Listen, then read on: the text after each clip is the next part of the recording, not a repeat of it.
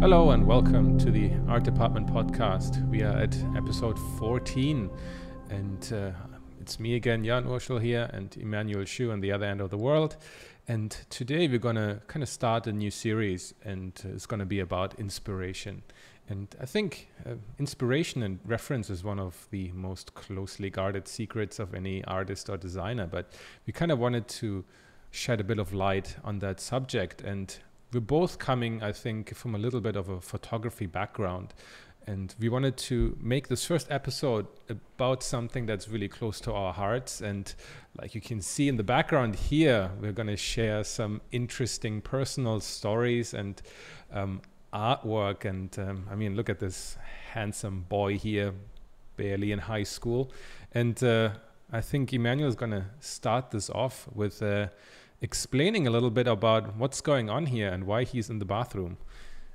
Yeah. So yeah, like Jan's saying, this is I think, I don't know exactly how many part series we're going to go for, but it's definitely, I thought it was a series that really needed to be looked at because, seeing what inspired us to do what we do might help a lot of people understand how to use their own inspirations. Definitely. And I think photography is one of them. For you, architecture is going to be another one. Yeah, definitely. Yeah. Art for me also. Yeah. We're going to do a couple part series of just different. And after you see our work, we'll be sharing sort of our inspiration. Yeah. And we'll get to the inspiration part in the sort of second part of this. But if we start now, you will see me in my first shot. Wow. When I was around 14, 15 years old. I don't remember. It was literally ninth grade. And right. That's, me in my glory. And, self-portrait meant mirror. Exactly. And bathroom. So that's like the early 80s, is it? Early mid 80s? Yeah. Okay. Yeah, early 80s. Yeah. There were no digital cameras, right? No digital camera. There was dark rooms. Yeah, my dad just gave me his trusty Minolta. Cool. And said, go and have at it. Good luck. And so here I am. That's my introduction to photography. I went to an art high school. I mean, I got lucky, right? I went to a school in LA, in the mountains of the San Bernardino Mountains near LA, and it was an art high school. And I didn't realize that it was art high school, but there was a photography class. And okay, there I went, and only later did I find out that it was actually a very well-known art high school. But you didn't choose to go to art high school because you were so in love with art, right? No. The simple the reason I was there was because I was a really bad student in Hong Kong. And I basically, I was always a bad student, and I got kicked from school to school and place to place. And this was the place that my dad could put me, that would accept me. So it was a boarding school. Did the whole family move to? No, it was a boarding school. So you were there alone? I was there alone. I got, they say, you're going to America. I was like, what? And then because you were a troublemaker. Oh my goodness. I was a troublemaker, and I've been kicked out of, multiple schools, and, basically, my dad said, well, you're going to America, and call it a day. So I came to this high school, and this high school itself is not an art, but it's just a boarding school. But it was affiliated with an art high school, which was like a mile down the road. So we would take our classes there, both places. So it was awesome. And, this is my first shot ever, and obviously all digital. And this is where I got hooked. I took, the classes all the way up until my senior year. And I'll show you some of that work. If there's anything interesting, we'll just move on to the next shot. Sure. Sorry. some of the stuff. Okay, yeah. Like, so, that's from our first roll of film. Wow, the first roll of film. Okay. Didn't really know what I was doing, but Mm. I was just, like, okay. But there was some artistic sensibility behind it, no? Like if you just have a camera and you don't just start taking photos of stuff like this, no? Like I think it just depends on whether like, I think everybody has a, point of view, and I guess that was my point of view. But the funny thing is, you shoot the whole roll, and like that was the one I chose to print. But there's a lot that didn't. Okay. Well, it's curation is important. Yeah, curation is important. Wow. So this is just like a log, and we were in the mountains, so I would walk around and shoot, and a lot of this stuff is, the thing with photography is that you shoot and then you bring it and you print it, and then your teacher or our teacher would critique it, would talk about it, and then would do it again. And this one came out sort of what I really liked it. So well, now let me ask though. What would interest me is that, I mean, okay, so you took that photo there, and then you probably in the dark room you made some adjustments. But did you develop the photo like this at that age, or did you come in back later? We were taught about dodging and burning. When we were taught what kind of paper to use, how to add contrast, how to lower contrast, all that kind of stuff. So that was part of our schooling. And when you're in boarding school, it's boring. And when it's boring, guess what do? You spend more time in a dark room, because why the hell not, right? So I was in there dodging. I mean, I would print. I think I printed this one maybe 30, 40 times. Like try different burning and dodging. And for people who don't know what burning and dodging is, it's just when you're printing it on an enlarger, you're covering certain areas to give it less light, and therefore making it darker.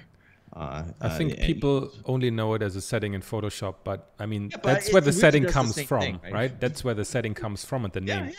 So. Yeah, that's where the name comes from. So we would move our hands like this, because if you just put your hand there, you're gonna make that one spot really sharp edges. So you move it around like this. You have little gadgets you can move around to dodge and burn stuff. So it was interesting. And then you have a lot of learning on how to expose your film.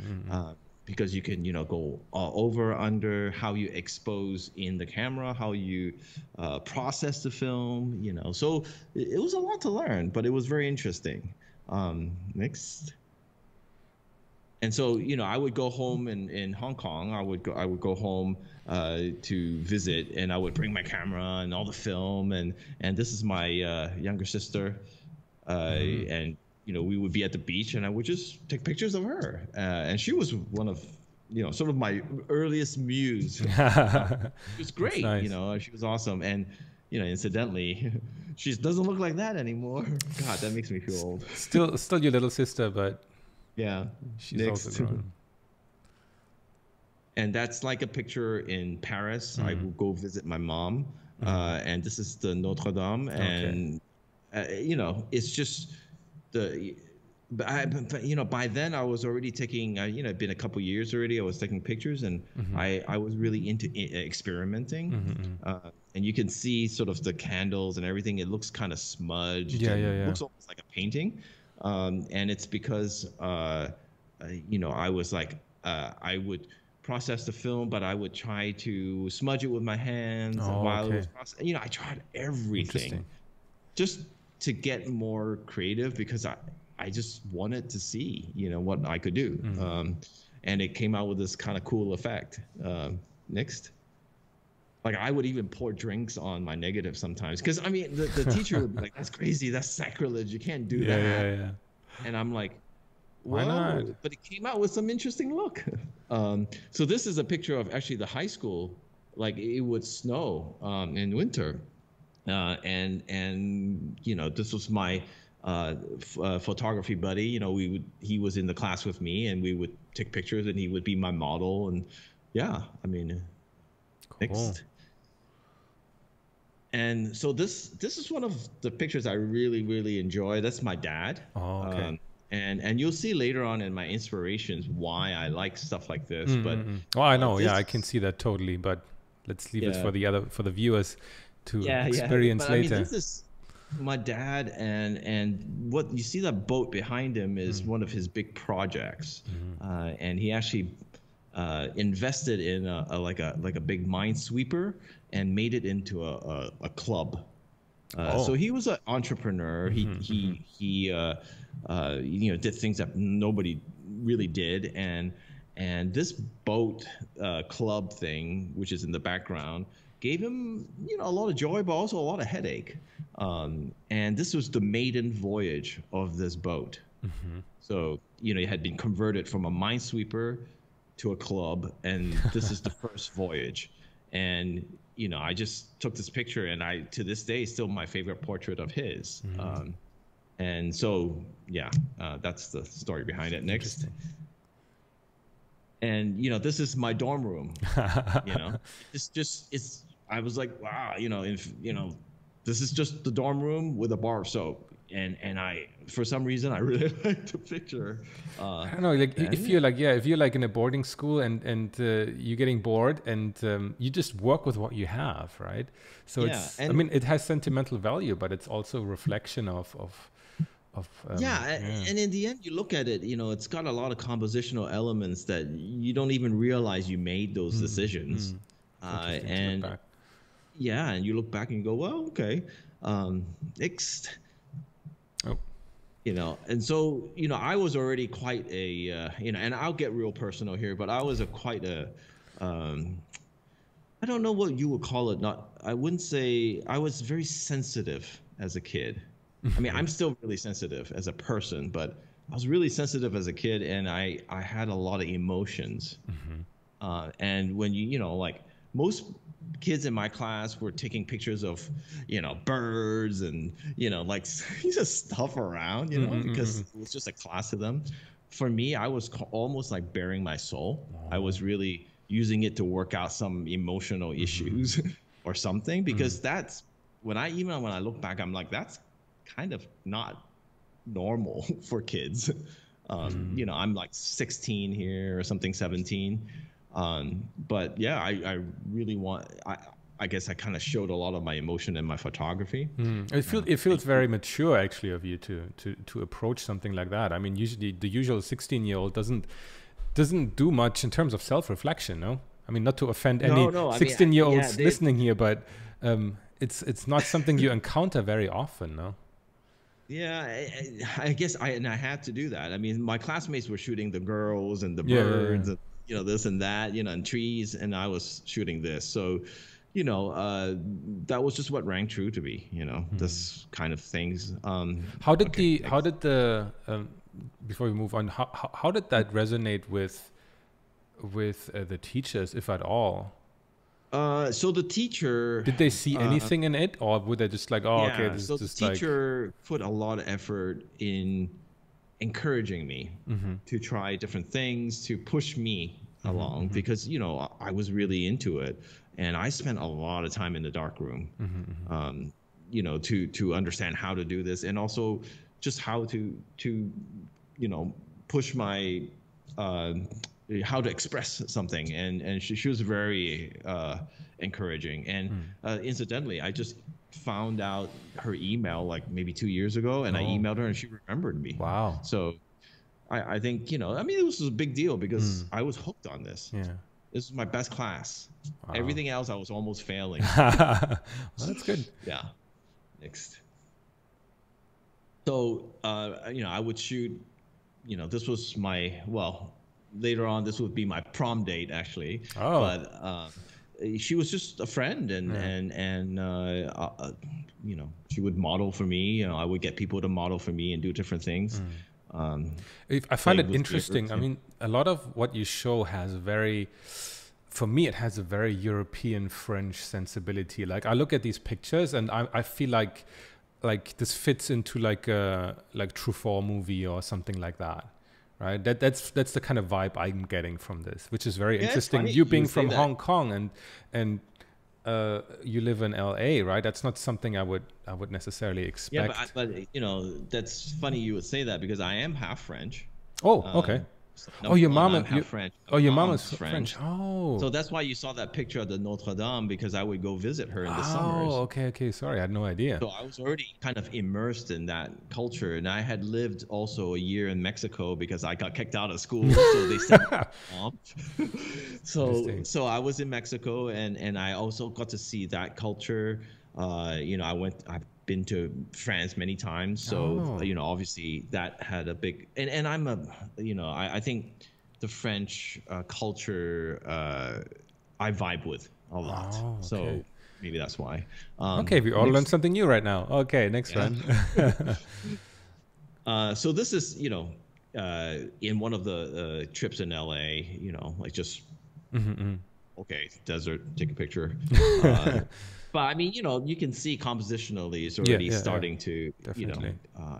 get somewhere next. And more of, you know, the dry lake. This is one of our camping trips, you know, with the whole class. But you know, I would always wander off my camera and shoot stuff. Next. And I did this a lot, which is Double set up a exposure? tripod. Oh, what? Yeah, I would set up tripod, and then I would just be like, I don't know. I think I had this sort of melancholy kind of just standing, looking out. You know, I did this a lot, and I would spend time just doing this with myself. And this was one of the ones that this was actually at Malibu, and this was right before Art Center. This was while you know I just got out of high school, Yeah. and I was about to apply to Art Center, and I just kind of took it anyway. Wow, this is fantastic. Next. So, you know, now I'm just playing with a lot of different stuff. So this, you know, I'm at a university called Pepperdine, so right before Art Center, and I went to these, you know, I just whenever I saw good light, I would just go and, you know, I would just automatically be drawn and take pictures there. And this one I kind of played in the dark with a double exposure. Right.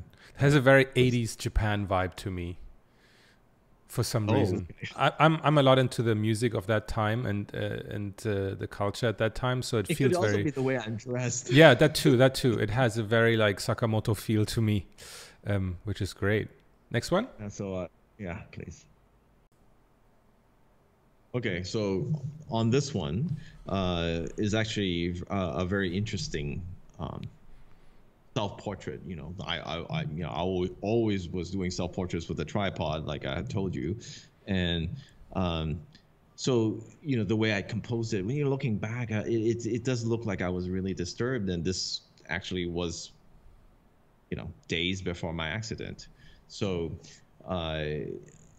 you know, I was not in a good state because I had, you know, sort of broken up with girlfriend, and I was in a bad shape there, and I was just, you know, I was just not in good space, and you can see that, you know, and that's, you know, kind of,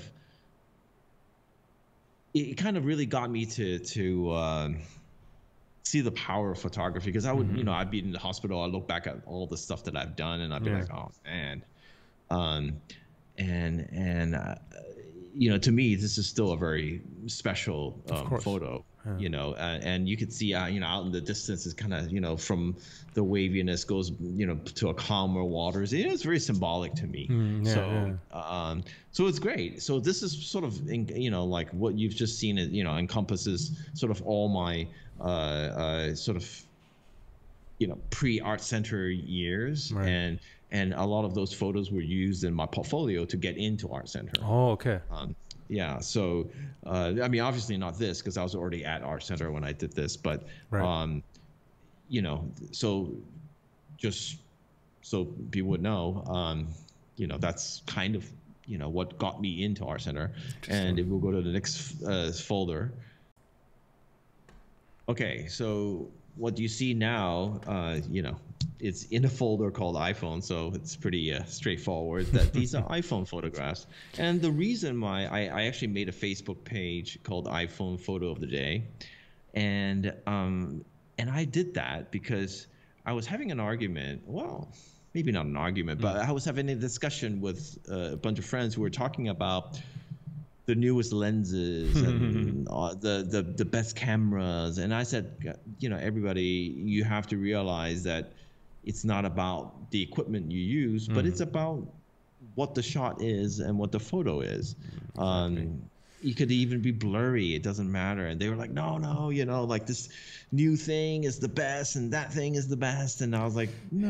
And they were, you've heard that before, Of right? course, like the never-ending discussion. I mean, there's always that thing about, so if the technology doesn't matter, why do all professional photographers have like the latest gear, right? What kind of argument is that? But of course, like the professionals, they didn't buy that gear and then got good because of the gear, right? They were already good before, right. And the gear just allows them to do their job more efficiently. That's the difference. But anyway, go ahead. Exactly. Yeah, no, exactly. And that I couldn't put it any better. And a lot of a lot of people think they're good at photography or because with photography it's different than drawing or painting, right? If you really don't know how to paint, you can't just pick up a brush and paint something nice. It's just it's not possible, right? Unless you're going for abstract. But with photography, you can make a good shot because you can get lucky. But a good photographer can reproduce those results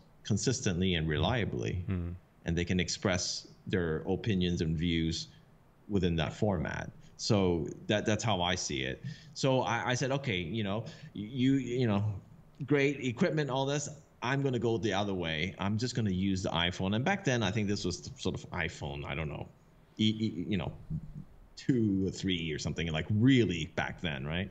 And it wasn't a great camera, but I thought, well, it's enough. And they're like, no way. So I made a page. And I shot every day just to rub it in their face, and partly to ask myself whether I could do that. What would that look like?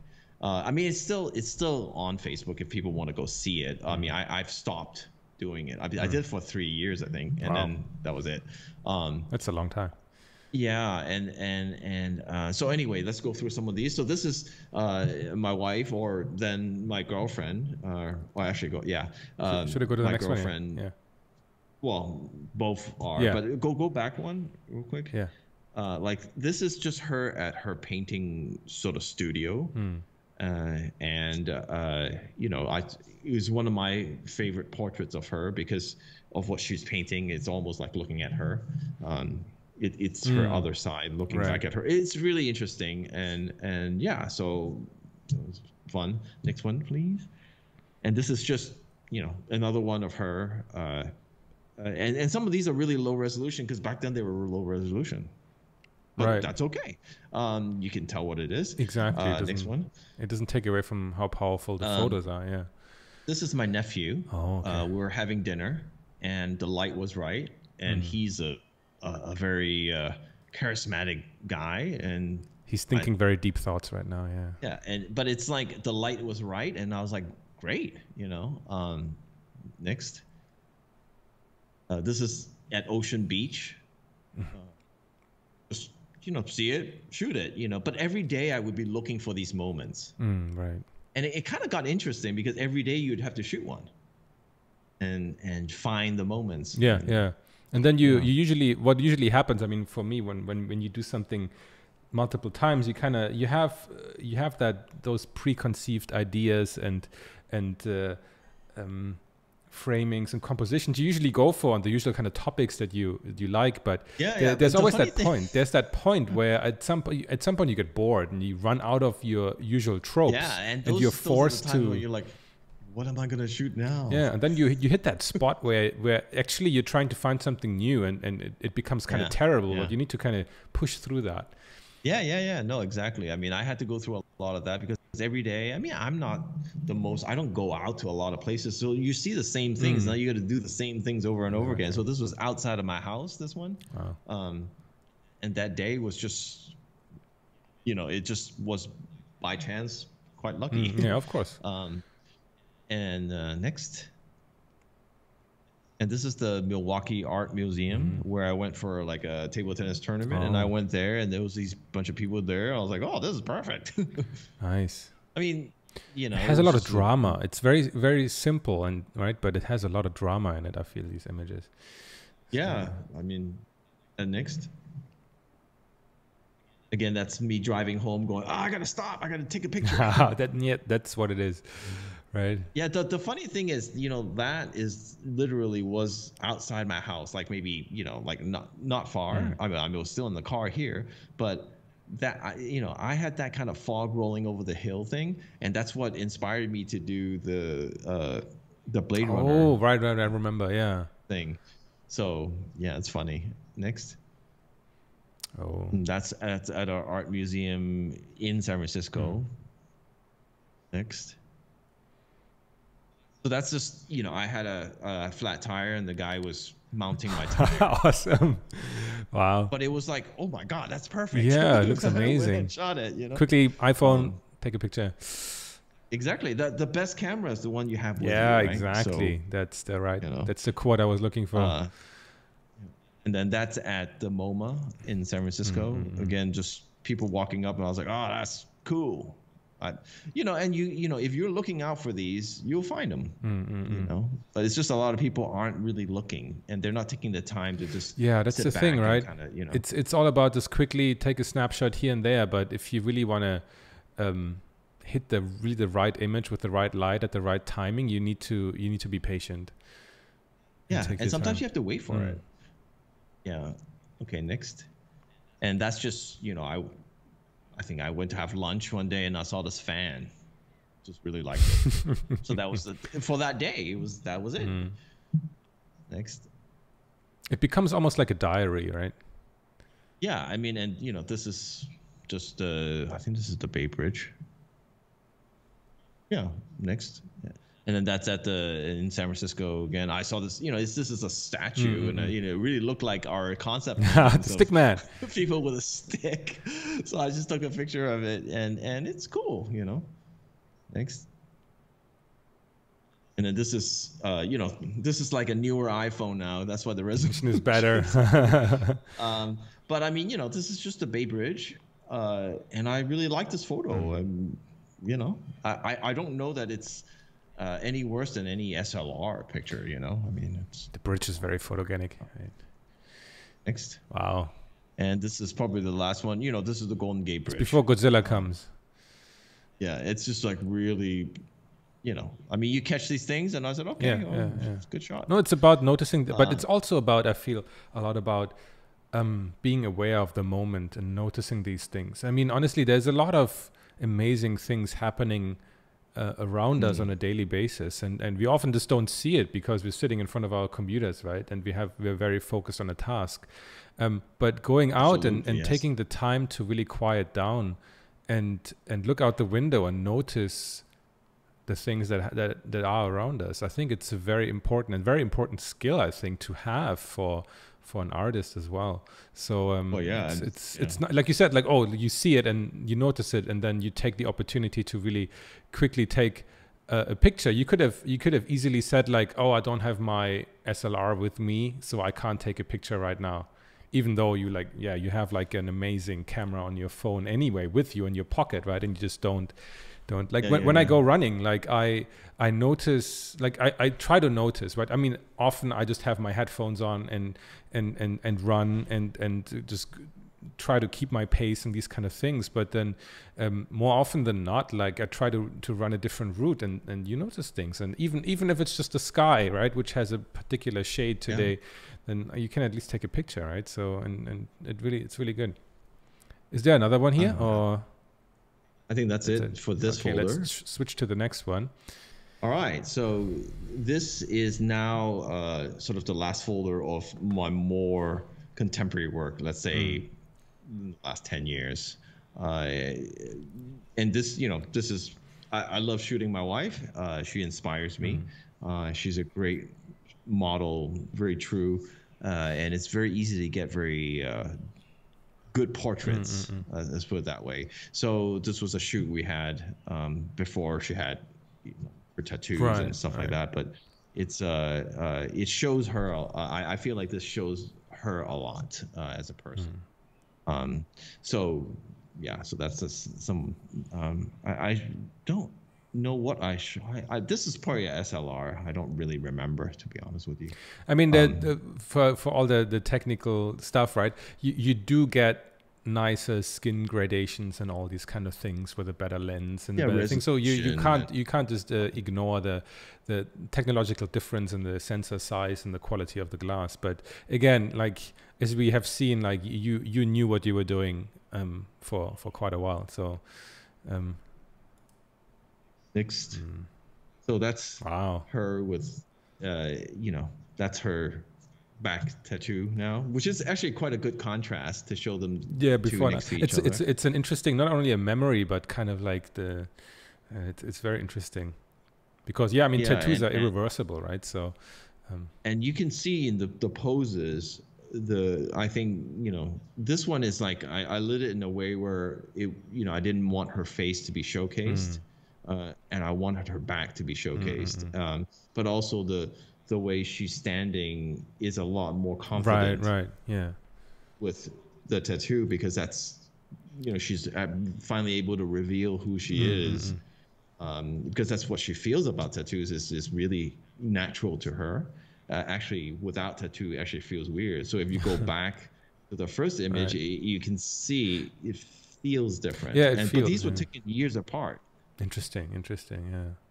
So yeah, anyway, so that's why portraits intrigue me. Yeah. And you can do a lot to control it with lighting and I mean, it shows that you really know her as a person, right? And that's a very like how do you translate, how do you express someone's character through a still photograph, right? That's incredibly difficult, and that's why. Yeah, and that's where that's the kind of photos I am drawn to, is when you can see more about the person, and you'll see it in our inspirations. Anyway, okay, let's and then that's another one. That's very 90s Japanese album cover kind of thing. Yeah, which is great. Next. And so this is on one of my trips to Paris, and I go back to the hotel and I see this guy with his dog, and he's just completely in love with the dog, and I guess it's just the two of them, and he's a homeless guy, and it just caught me, and it's just one of those things where be aware of the moment, and if you catch it, it's something magical, and I really enjoyed this. Thanks. And so this is in Paris in another trip. Except this lady, I like the ambiguity of it, because you really don't know, but she's sitting on a suitcase. She looked like she was homeless to me, because if you sat there longer, she wasn't just like that was all she owned kind of thing. So it just I just enjoyed that shot. This is my friend, this is after Art Center, after my accident. I came up to go to school here at CCA, and this is like shot with a large format camera, like the ones that you put over your head. Yeah. The one you look down into, and like, right?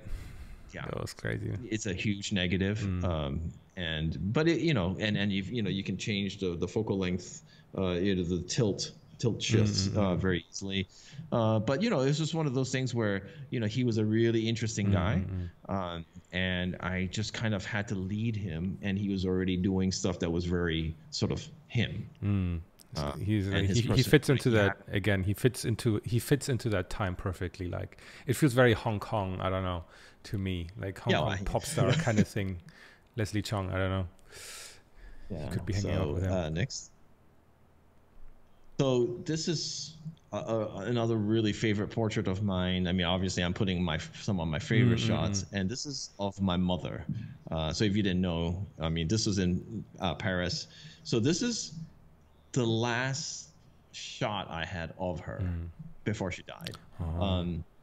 And it's I love the shot. She's there. She is with her partner. And my younger sister, which you saw her. She's in the dark here. Off to the right. Yeah. But, this is really just, to celebrate my mom before she passed, and she was already a lot skinnier than she used to be. It's just I just thought this was a really good memory of her and her time. And I think a lot of people don't like to see it because they go, oh man, like people who know her, because they say, well, she looked not as vibrant as she used to. But I don't think photography or any kind of art is meant to just always portray the best looking things. It's also about honesty and revealing. Honesty, the reality, the truth of it. And that, she had her loved ones around her, and she was out and about, and it was a good day, you know? That's important to remember, anyway, right? Next, I'm getting super deep with all this. Right. That's very interesting. And another trip to Paris, and this is where, I saw this shot of all these guys, like older guys with their white hair. Very good contrast, this is genius. Like, this shot is just presented itself. They're like glowing, right? And it's like, they're glowing, and I think, like all the old friends are all getting together to play and have fun.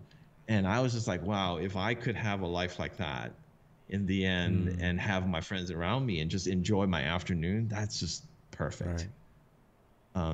So really like that shot. Next.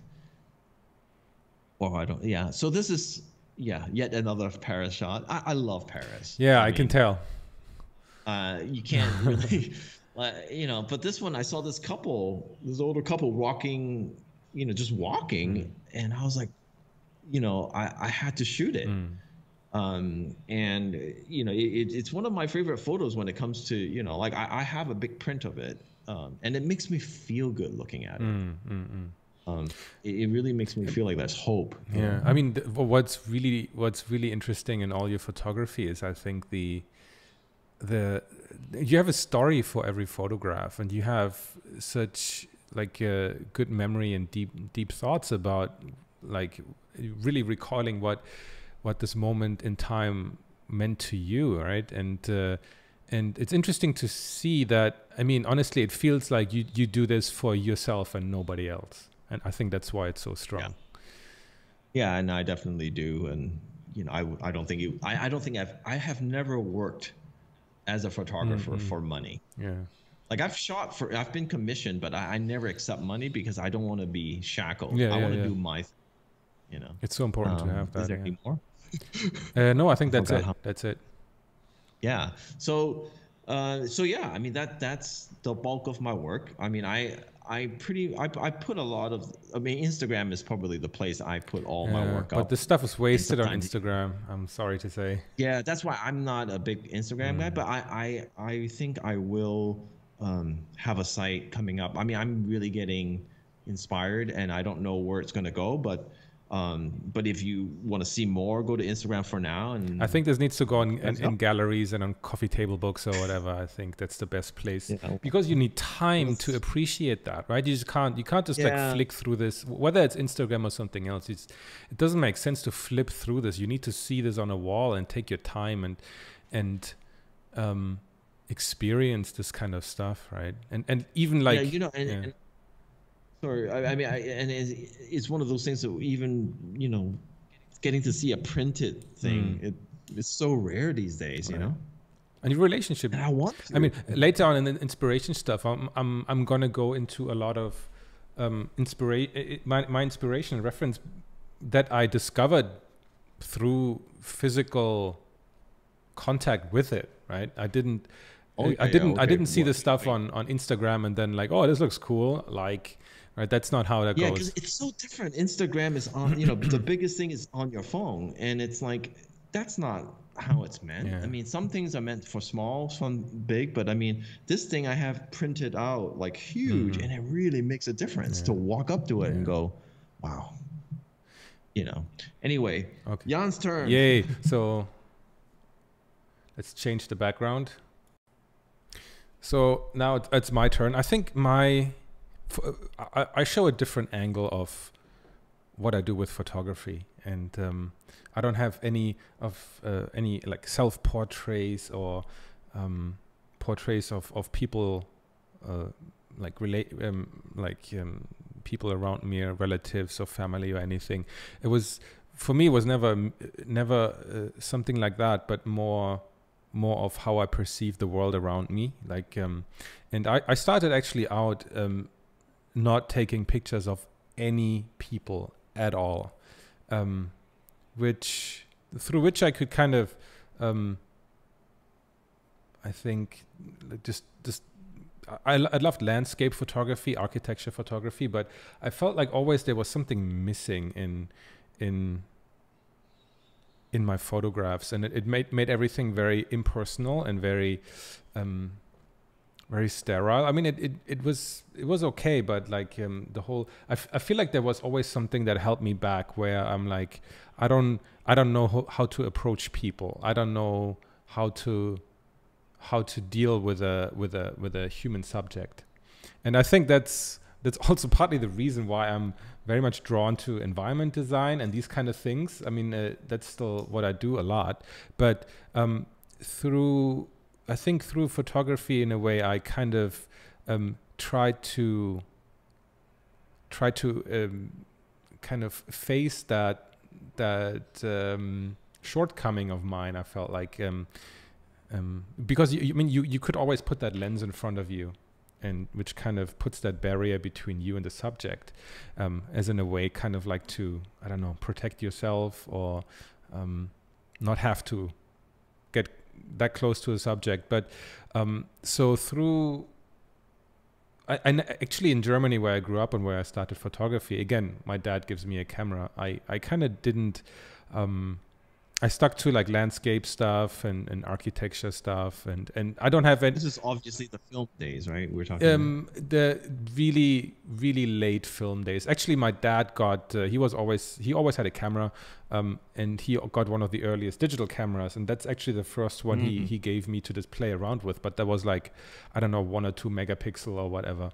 Actually, I did the opposite then. I got the digital camera to play around with, but then I actually bought a film camera as my first proper camera.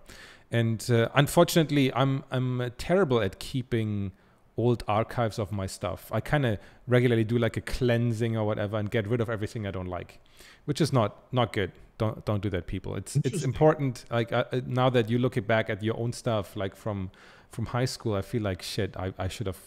Like, I don't have anything from my days back then, and I should have really kept more of that. In any case, but so I bought a film camera, and these pictures that you see in the background right now is not something from that far back. It's maybe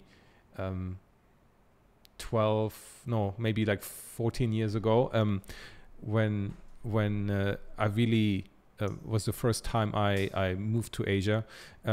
And through my experience being completely a foreigner in Asia, I kind of felt more at ease approaching different subject matters and really getting over that hurdle of shooting people, which is always something I wanted to do, but never knew how to approach it. And I don't know, maybe because of that isolation, and I lived in Osaka in 2005, and in an area where there were no foreigners, so I felt like it felt like I could do stuff I could never do at home, just purely because I was somewhere else. Not that I wanted to do like stupid stuff or stuff that would be weird, but just it felt like I could shed my old self kind of and try something different, right? And that's what I tried to do. And through my travels in the region, that's really still my biggest inspiration, and that's where and also because I've lived here for most of my adult life. So this was in Japan. This is Hong Kong. This was a trip to Hong Kong, yeah, I mean, honestly, I didn't have a clear focus. I didn't have any art education. I just had, the only experience I had was just like running around with a camera. And back then there were no mobile phone photography, right? So I always had to actually have a physical camera with me. And again, what I'm not trying to do is show off or say that my photography is any good. It's like yours. It's an not I'm saying yours is way better than mine. But it's just an expression of what I do, what I like to do without any monetary thought in the back of my head, right? So I'm gonna cycle. I'm going to cycle through some of these. I mean, I love your compositions. I mean, it's just. So I think mine. It's very you too. Yeah, you know? And I don't know, like the thing that is really difficult to capture is again that moment of an expression, or like this, like an expression of a person and what they're thinking, and like yours, it's like a memory of a time and a place that I was together with my then girlfriend and now wife, and it kind of felt really like it freed me up a lot to just do things. And there's extended periods where I just took pictures of people, and I've to a certain degree I think I regret not exploring that more, and now it's getting even more difficult to travel, which is really a bummer. But in any case, so these were photos taken during my study in Japan. And I think this was, again, just things like I love street photography. And this is great. I was doing it even, I think, before I knew what that, what street photography really is and what it is about.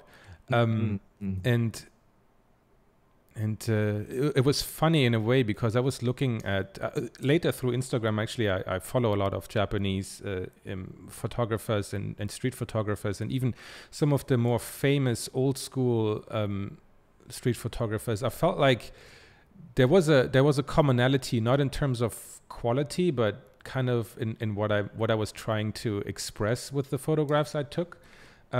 And so I compared some of the stuff that I shot way earlier and some of the inspiration I found way later. And I always found these commonalities in it, and which was kind of interesting, which is when you take photos for yourself, I think just as with any art, you're never really sure if what you're doing is right or is wrong, or what you're trying to do. You're trying to go this journey alone, and I mean, there's many insecurities, right, that you encounter along the way, but to see that there's more people thinking and seeing the world similarly to you is very interesting, and almost like a validation or something, like, okay, like what you do has merit, if not for anybody else, just for yourself. I don't know. I think humans always look for outside validation, I think, right? I really like this. Thanks. And I mean, the old Tsukiji fish market in Tokyo is just in a microcosm of interesting characters just going about their day, and they're probably sick and tired of weird foreigners taking pictures of them. But again, it's also a document for what is now gone, because they have moved the fish market to somewhere else and demolished what was there. So I think these were taken around 2008. And I don't know. I kind of love to look back at old photographs and see what I did, even if it just took a split second to take a picture. In terms of what I did there with composition and contrast and all these things. And I like to revisit older photographs I took and try to push them in different directions. So again, that was, I think, also the same time period. And this was, again, student days. For some reason, I'm always... we show a lot of black and white photographs here, which is very interesting. But I don't know, there's... I shot all of these in color, of course. They're digital. It doesn't make... there's no black and white. But I try to really push the focus on the character and the graphic layout of it. Instead of getting distracted by color. I mean, I have color photographs later as well, but yeah. That's also like, yeah, student days, 2005 and whatever. And in the beginning, when I started to take photographs, there was this weird idea that you have to, I don't know where even that idea came from, but there was that weird approach of like, you have to get it in camera as close as possible to the final result, and touching or altering it in any significant ways would not make you like a true artist or something. I don't know. I don't even know where that came from, because it's complete nonsense, because every professional, like you said, dodging and burning and pushing really what you have seen. It's just like the whole photo bash thing. I guess because the whole but because I didn't come from a photography or art school, like I never knew about any of these kind of things. Like I just thought like, oh, you have a camera, you take a picture and that's it, right?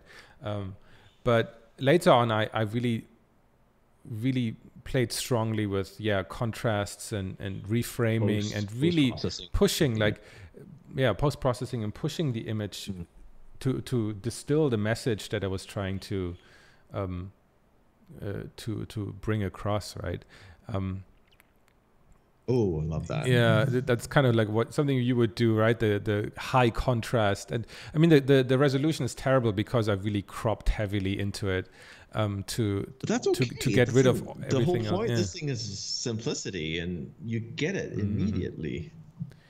Yeah, this is great. And I think the idea of what you show and what you don't show, and that balance between trying to create a story through a single image always very interested me. I don't know, like again, these are not like I didn't go through quite as much trouble to curate the best shots, I thought. Then it would have been never ending. But I just kind of tried to grab some images from times that really marked that made a difference for me in how I approach photography.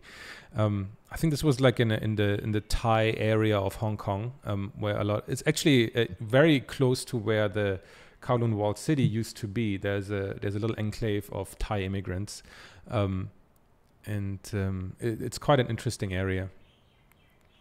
And the famous sleeping at work photograph from Hong Kong. I mean, my wife used to work in Hong Kong, and I used to go and visit her while I was studying quite a bit. And of course, like she was busy at work, so I just took my camera and walked around the entire city, basically, in the sweltering heat. That's wonderful. I kind of really explored Hong Kong by foot for many weeks and months. And this is something from Korea, fish market, I think, in Busan. This was kind of like a bit later. I think that must have been like around 2014, 15. So I was already working as a concept artist, this kind of stuff. And this was kind of like this is what I used to do a lot before I really got more comfortable shooting people. And so I did a lot of this kind of like really architectural stuff and again, very graphic and play with different lenses. I mean, that really does remind me a lot of your work too. Yeah. That's kind of got into there, right? I was doing a lot of this kind of stuff at Shenzhen before it was cleaned up. And the smog was heavy over the city. And that's also something from Hong Kong again. Really pushed the contrast here. But I love that I don't know. There's something about it. It's not the most perfect image, but it captures that moment. I think more than anything for me. It was at the end of a long day of walking, basically all like through the entirety of Hong Kong Island, and it was at the end and close to where my girlfriend was staying, and yeah. That's kind of that's the moment that I remember from back then. Awesome. It's a great shot. And again, a lot of Hong Kong stuff. Hong Kong is fantastic in its own right. Well, you're making it fantastic too, though. Yeah. And again, something from the fish market in Tokyo. Again, kind of similar themes I think you can see here that I was exploring. Again, very... I don't even know what this event was. There was just some event in Kyoto I think that was in 2005. And there were these three ladies that kind of belonged together, and they all just have these amazing expressions on their face. All very different. What the hell they're looking at. Yeah, because they're all looking in different directions. And I don't know if they were aware of me taking a camera. It was quite a long lens, as you can see, so I'm not sure they were aware of that, but it's just I don't know. But I mean, this is like one image out of 100 that captures a moment that is interesting, right? And here only like, again, not a perfect photograph, but I kind of noticed that. This is a tram? That's the tram in Hong Kong, yeah, the double-decker tram. Yeah, okay. And it mostly doesn't show anything, but it somehow, these two guys in the top, they kind of, I don't know, they look pissed off at me taking a photograph or whatever, and I only noticed that when I was actually looking at the pictures on my computer. And but yeah, that's the kind of... That's really interesting framing. Yeah. I think it's very effective, and it's a really interesting way to cut the frame. Yeah. So I straightened it a lot because it was kind of wobbly, and I do that a lot, and just straightening lines, just to, I don't know, to really flatten the image a little bit, and it looks. Yeah, no, I like it. I like the treatment. And yeah. Oh, this is Hong Kong. Right? Yeah. Of course, some market, and I just thought it was amazing that this guy is just watching TV, and it has this. I mean, it's just kind of like a flea market vendor kind of thing. He's selling all of these things, but I guess there's a bit of like curiosity and just showing the foreignness, because something like that you don't see in Europe. So it's interesting to me. And so this is some of the later stuff where I mean it's kind of from a similar period of taking photographs. It's just a different approach in I think revisiting some of the shots I did, and kind of like thinking like, okay, how where's the line between what I do commercially and what I just take photos of, and where's the commonality? Because I never really did a crossover. Like, I tried sometimes to upload photos onto my social media feed of what I took of the previous stuff I took, and of course, like, nobody likes that kind of stuff. Like, it's just a wrong audience. And I felt a bit like, in the beginning, I felt quite distraught, and it was like, okay, so wait, the stuff I do commercially that's what people like, but then the stuff that I feel more deeply connected to, people don't like. But while I was still quite young, I was like, I took offense in that. And I was like, what's going on? Like, this is all bullshit. Like, I shouldn't be doing this. But this wasn't that long ago. You were feeling yeah, this. not that long ago, right? But it feels like ages ago.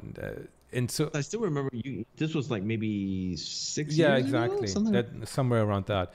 And I was like, so where does that leave me creatively, right? It left me very empty. And I was thinking, so what do I do with this, right? And it took me a while to just realize, it's just the wrong audience. And it doesn't mean that the art or the photographs are bad, or what I'm really trying to say is bad or anything. It's just that it's just not for I don't know, not for consumption. I don't know. It's just for me, and it needs to stay that way. So I mean, I kind of stopped uploading a lot of stuff just because I didn't see any more point in it. And it doesn't mean that just because I don't upload it, it's not worth anything, right? And but in this culture that we have, where you have to kind of upload everything and get a validation for everything, you feel weird not sharing it, and you feel like it loses its value if it doesn't have thousands of likes, which of course is completely not true.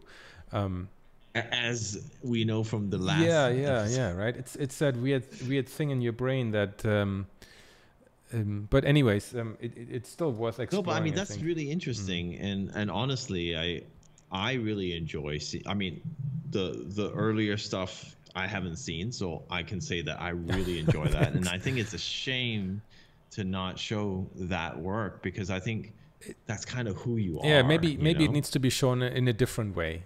But who Well, knows, you right? know, you can show it in a way, and whatever response you Mm. get, you get. Yeah, And that's why I have a separate exactly. Instagram photography account. Or maybe you know, maybe I'll go make my own website, Yeah, yeah, you or know, something and like that, share right? it that way. You know, I mean, no likes needed, Yeah, right? I exactly mean, right. So anyway, so this kind of this new series I did was kind of trying to explore the way how I can mm, bridge the gap, or if there is a gap between um, concept art, what I did, and some of the photography, and so it got some interesting response, I think, and kind of encouraged me to do more of that. So I took a more like a filmic approach to it. And even shot some little films with my camera, and really again tried to. I mean, it follows the similar themes. It's just takes kind of like the people out of the equation, right? So it's kind of the opposite side of landscapes, architecture, cityscapes, and but again, it has the same kind of ideas behind it, the same kind of compositional elements. but you know, I mean, I really can see that this is, you know, this is also helping your concept art. Of course, a lot, right? You know, it's so clear, because this is what you do. And I always thought when I looked at your, oh, that's nice. I always thought when I looked at your art, you know, your concept art, that it felt very photographic.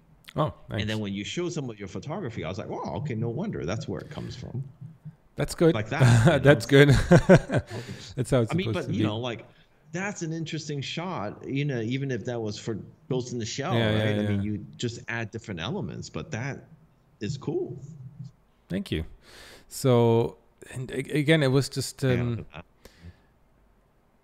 trying to capture some moments, and again, there's no I mean, I humans love in this that. stuff. I mean, it's how to make the sort of the dead come alive, you know.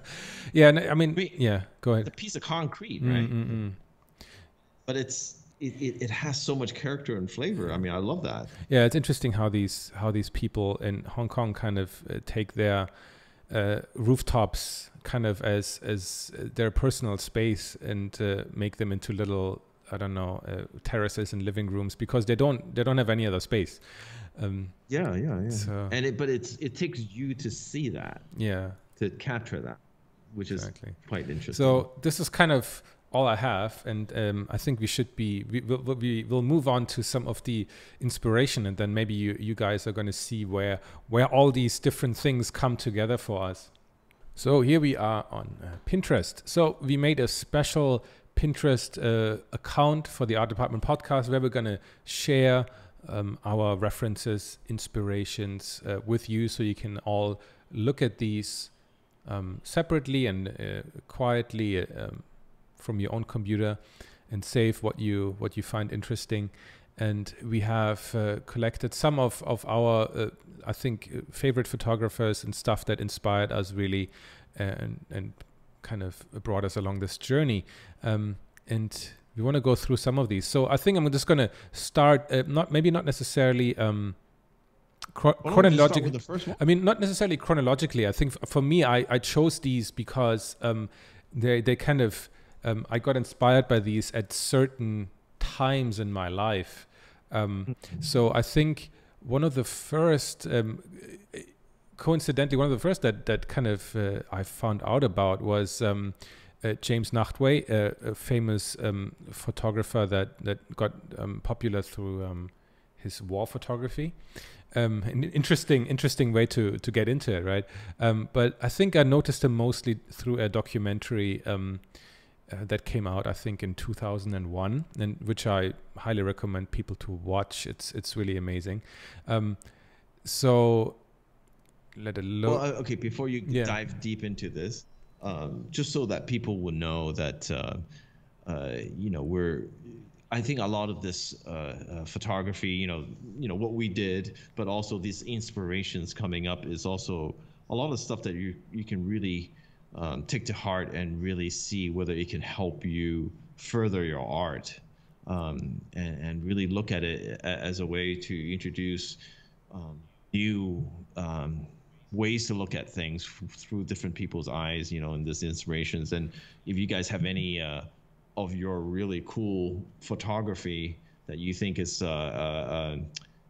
that's inspirational, to also leave that in the comments so that we can check it out. Oh, definitely, yeah. So yeah, anyway, take it away. Yeah, so I think I'll show some of some of them a bit larger, and go through them. I mean, there's not anything in particular. That it's to a large degree also kind of what I found on Pinterest to show here. And I'm assuming everybody uses Pinterest. I'm trying to figure out if there's a way to make this bigger, because the images are quite small. Yeah.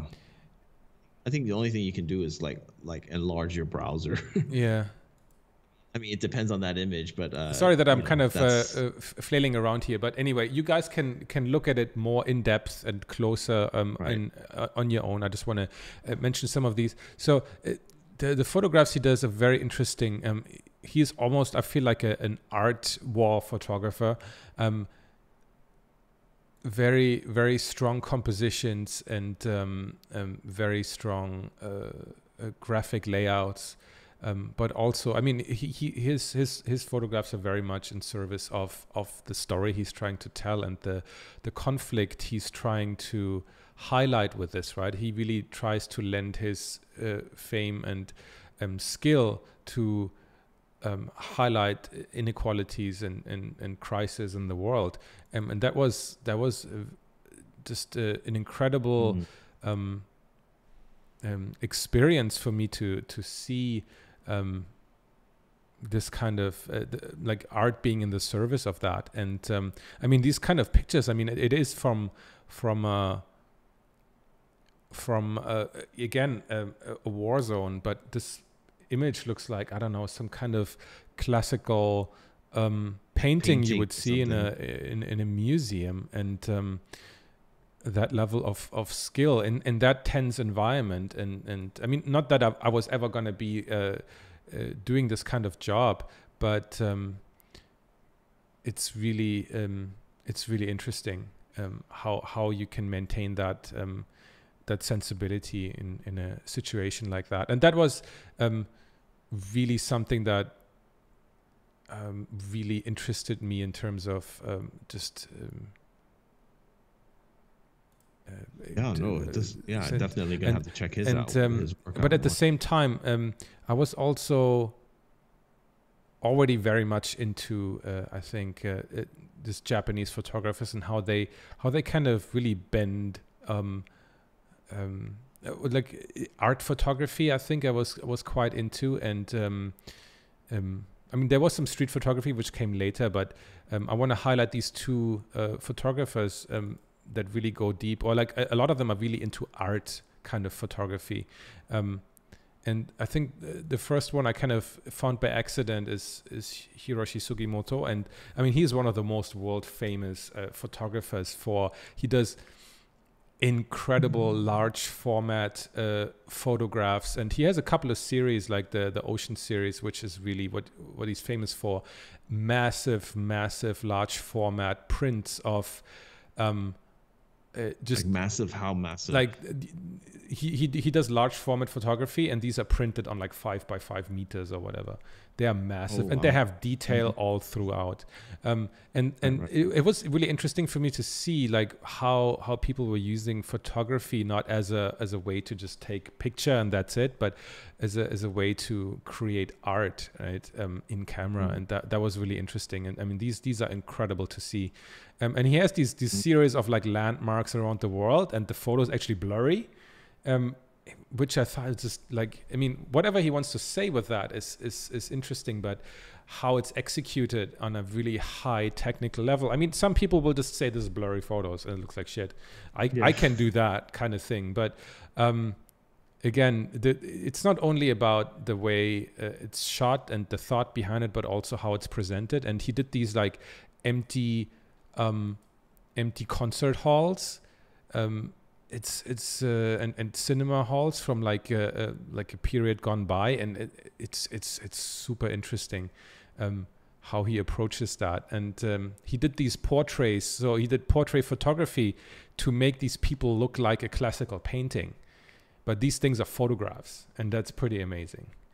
So almost kind of like taking what Kubrick did with Barry Lyndon and just kind of like overdoing it completely with all the costumes and everything. It's pretty amazing.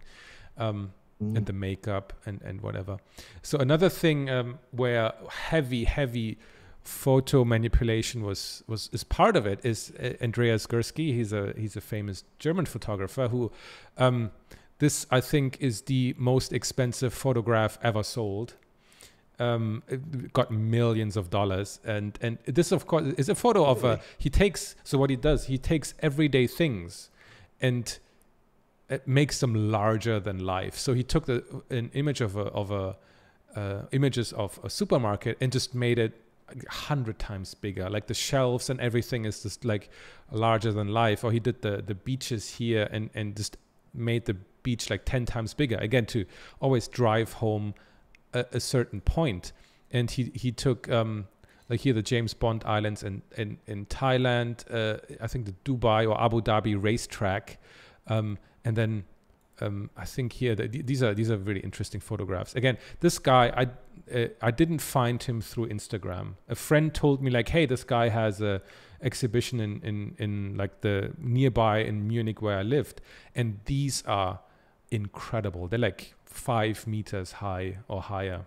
It's crazy. Wow. And they have insane amount of these. First. And he has this James Bond series where he just makes it like crazy big and just adds way more, or like makes the racetrack like completely nonsensical and huge. Like a North Korean event, like, but it has now like 100,000 dancers or whatever, right? So he does these things all the time, and he has a fantastic series about. He made a pit stop, Formula One pit stop, looked like a Caravaggio painting, like super widescreen, like 10:1 aspect ratio with the pit stop, and then you have everything lit like a Caravaggio painting, and like printed like 10 meters wide or whatever. It's incredible. So these are the kind of things that can really made me like rethink what photography can do. And I was so the next wave of kind of what I was looking at was this guy, a lot of Japanese. He does very interesting. He's very, very on the technical side. So he has a series of photographs taken with ultra high speed cameras of explosions and like frozen in time. And that is really interesting. How again he takes a technical challenge and makes art with it. He also has this image series of kind of like the water droplets on a window, and focusing on those instead of focusing on the background. Or these images of canals in Japan, where he places the camera exactly at the middle, so it becomes kind of like a really straight line dividing the top from the bottom, and he makes the composition in a way that it's really half, like 1:1. And that kind of, I thought that was really interesting how they again take the technical exercise to like the nth degree, and that really interested me. Another, again, I found these through books in bookstores. I didn't find a single one of them on Instagram, okay? And through curated bookstores, right? Where I knew they have interesting books that somebody else selects and presents nicely, right? And that is very important, I think. This is a famous series of like these shipbreaking in Bangladesh, where he did like a crazy black and white. But I mean, if you look at that, it's like you could make a concept art out Yeah, of that exactly, kind of a right? So I mean, composition. You know, it's like you could apply it to my your my work. inspirations come from all this kind of stuff, right? So I mean, that'd be so freaking cool, yeah, you yeah, know? it is, but this is real life. I mean, it is that's what's Yeah. even more interesting, right? And he does. I mean, he does so much more than that. And he's a famous Polish art photographer, and this incredible viewpoints of how people see the world, right? And I don't know. This stuff gives me this so much more um, than looking at I don't know, art of books from movies, which I don't enjoy at all. And here, I mean, he's a more contemporary, very famous Canadian photographer. Again, I saw his stuff in a gallery, and it just blew my mind. And I think if you look at these, you can also tell that it blew Denis Villeneuve's mind, because these are like images straight from Blade Runner. Yeah, I did not, especially the shipwrecking one. I Right? did The not shipyard. see his name credited in the movie at all. But again, now you know where he got his inspiration from, because I think even the opening shot is like that. It's exactly that, right? Which is interesting. But he did this crazy series of straight down aerial photographs of crop circles and irrigation patterns, and that's just incredible to me. And these like limestone, what is it? These in Italy, these what is it called? I forgot the English word now. Yeah. Anyway. So lots of cool stuff here, and then some later on. I mean, I'm still very looking for more stuff, and then I found a couple of, again, photographers that go more in divergent directions here. So like, this is a famous Japanese photographer. He took photos of Tokyo without anybody in it, without any people in it, and I have no idea how he does that. I don't know if it's through photo manipulation, or if he just waits for the right time when there's really nobody in the frame. I have no idea. Or he takes like 100 pictures and then erases the people out. Whatever he does, it's really interesting thematically, taking these... Or he just waits for the coronavirus. Yeah, exactly. That's easier, right? But he takes these photographs, and if you know these cities, usually they're like incredibly overpopulated, right? There's people everywhere. But having them just like stand there without anything is super interesting. And I got all his books again. I found these in bookstores, these things. It's really, really interesting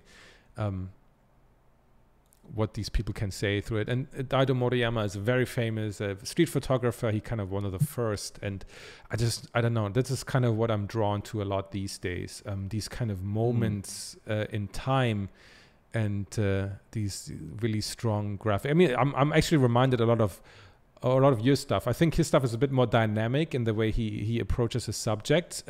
But in terms of how he pushes the light and the dark, it reminds me actually very much of what you have, which is interesting in itself. So this is another German photographer who took who did these two very interesting series about like these walls of buildings in Hong Kong, where he uses a very long lens to shoot these residential complexes, and that's pretty crazy.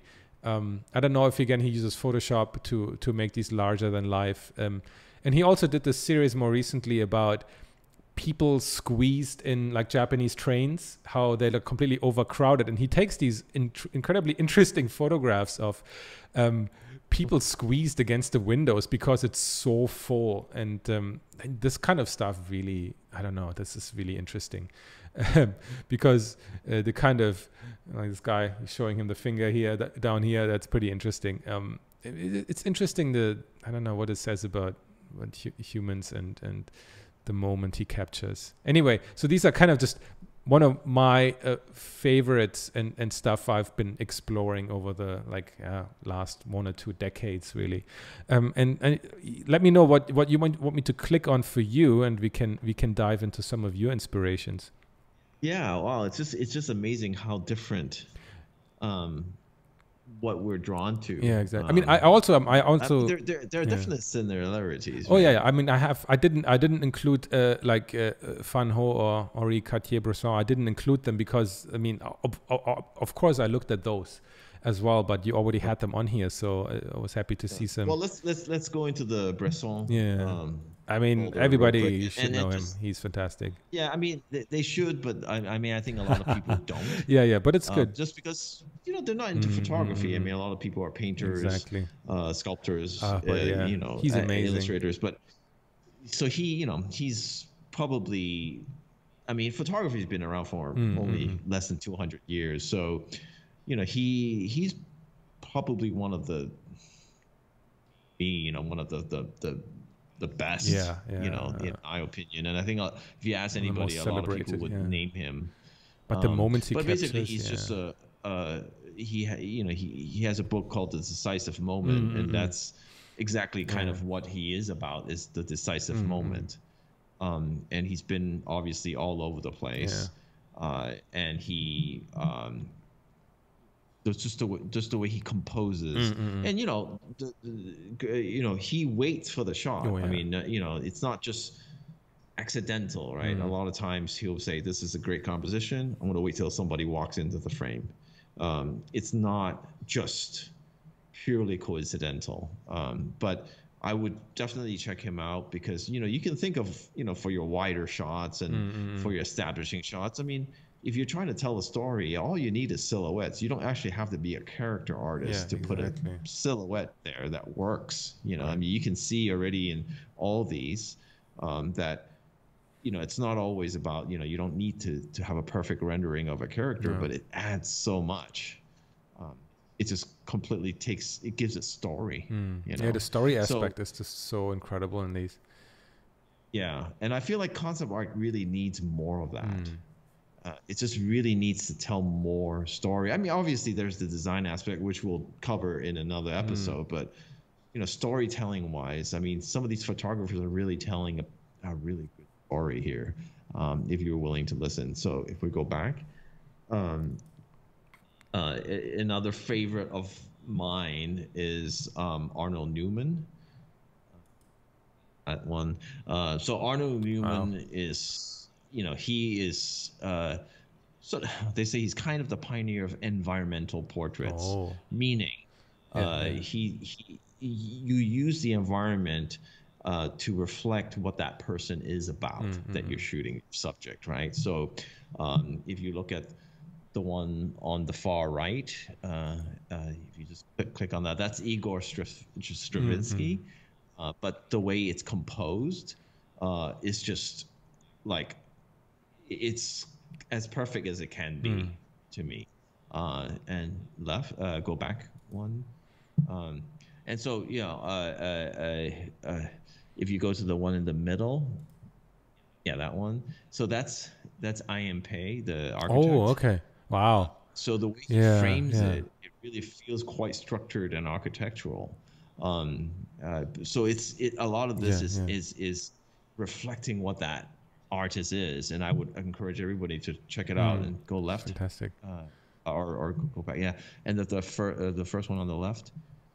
So this is interesting. So this guy, so they asked him to shoot this guy, and he refused because he was part of the Nazi party. This person, I don't know his name, but he refused initially because he didn't want to be any part of it. But he said, "Okay, I'm going to go shoot it," and he lit it in a way where it looked lit from both sides, but he had him move closer and closer to him so that it kind of took the middle and made it kind of like a shadow. So he looks quite satanic kind of here. But he did this on purpose.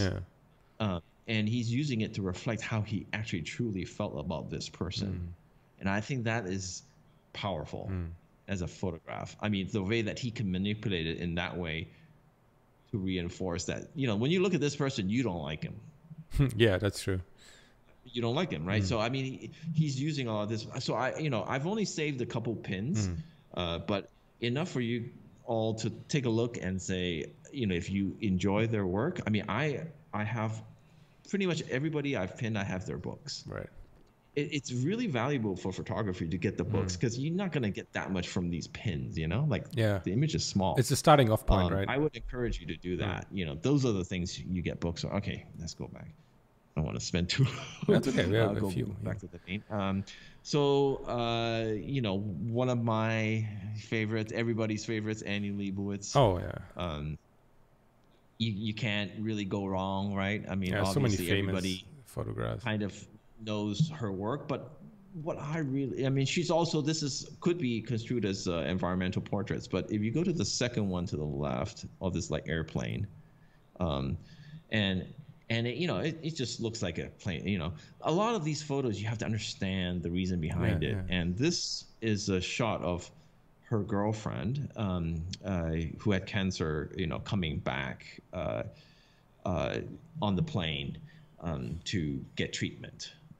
And it's just powerful in the sense that she was willing to share her personal life like that and to document it in a way where most people wouldn't do. And I find it to be, it's not always about, how the shot's composed and how cool it is. It's about the story and the emotions you're trying to show. Right. And I honestly want to see more of that in concept art. I really do. Yeah. And I'm going to try to do that. Right. But I encourage everyone to try to do that, because that would just make concept art better. Right. Go back. And, like, she shoots obviously a lot. She shot the famous John Lennon shot. Right. With Yoko Ono, Mick Jagger, all these people. I mean, you can look for yourself. I think just people have seen a lot of her photographs already just because they're so famous. Is that Yo-Yo Ma? Yeah, it is. Yeah, of course. Then again, I'm not. Yeah, it's Yo-Yo Ma. It has to be, right? Yeah, it has to be, right? Immediately, like this, it has to be him. Fantastic, Whoopi Goldberg. Yeah, I mean, people have. I'll point out the ones that I think are extra special to look at. And we can go to Richard Avedon. Here in the middle. So he's been known for his fashion photography, and he's known for movement. They didn't used to do a lot of movement in fashion back then, and he incorporated all that movement.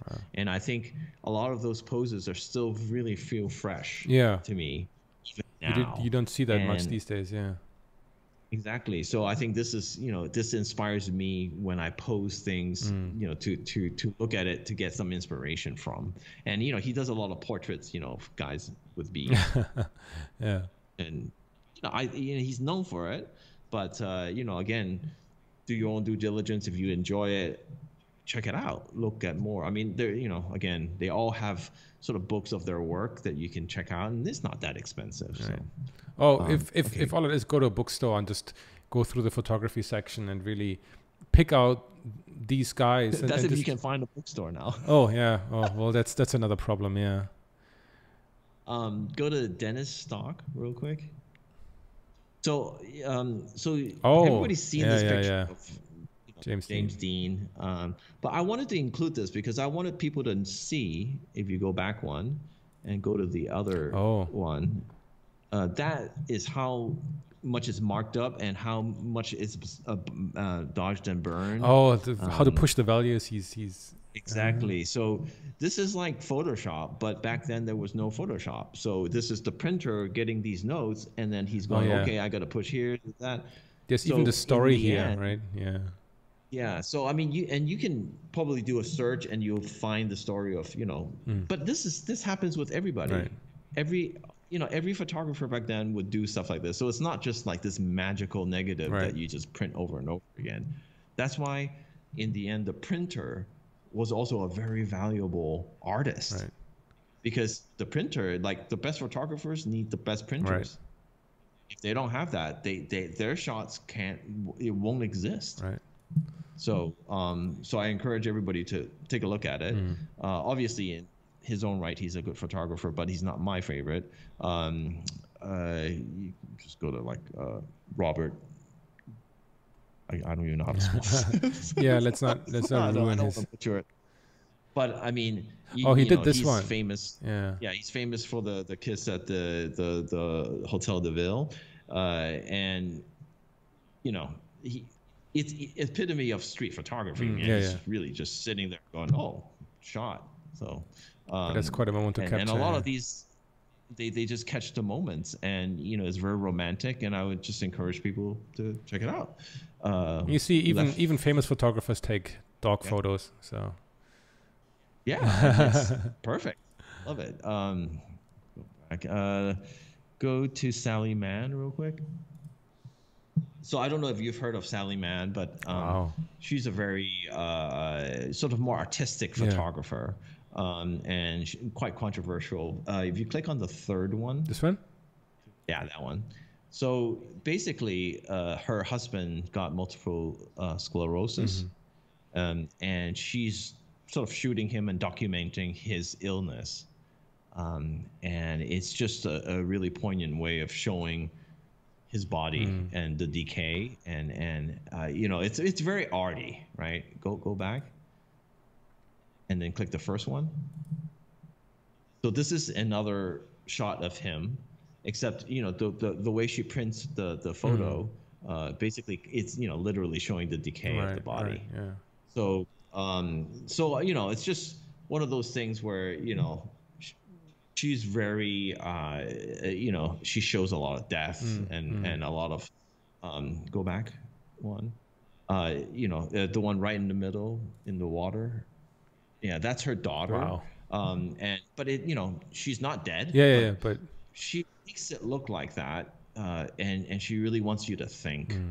And I think that's a very powerful, way to be, and this is artwork to me. Go back and back one more. So check it out. Obviously, all the pins are there. Right. Let's see, a fan ho. Can't forget that. I mean, he's his shots, he's chosen sort of Hong Kong as the backdrop. Obviously, it's such in those times, industrial and just the way things were, it just lends itself to great shots. And he was such a good, he would compose in such a good. I mean, I know you definitely know. Yeah, definitely. But you can just see, all this lends itself to inspire you to make your next piece of art maybe a little bit more storytelling, more drama. Right. Whatever speaks to you. Go back. Don't want to spend too long on one of these. But if you look at Michael Kenna, have you heard of Michael Kenna? Not by name. Yeah. So he's another sort of, he just shoots, places, and he's one of like pretty well known, and his shots are quite big as well in terms of their size. I like the way he shoots. I like the way he looks at things, and his compositions. But obviously, when it comes to these shots, I like them, but it has less story to me. It's just more about the place. Yeah. So if you go back. So I think go to Tom Burrell, that one.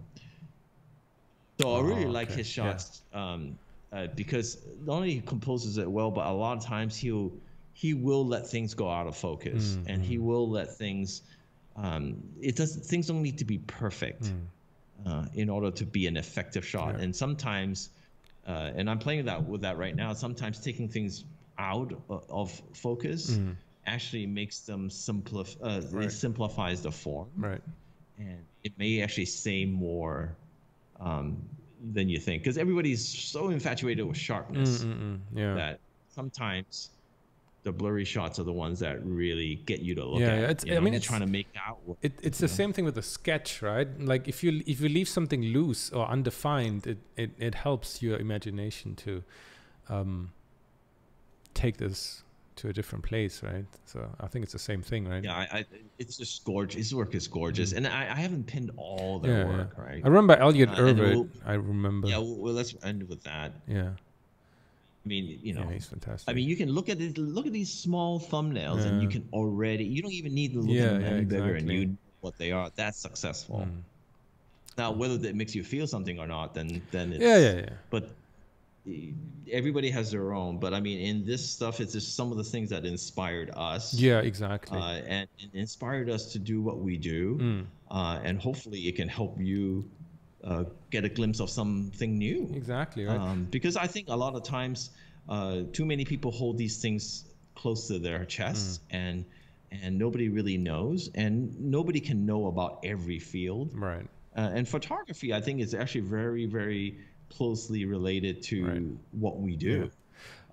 So I mean, I think, you know, I mean, it doesn't, like, we don't want to say necessarily that to be a good concept artist, you need to be a photographer or you need to be interested in photography, right? That's not what we're necessarily trying to say, but it's just, I think it just has helped us, I think, and it has just been something we have been personally exploring and appreciating quite a bit. Again, we have, like you, even to a way higher degree than myself, I think, and for way longer.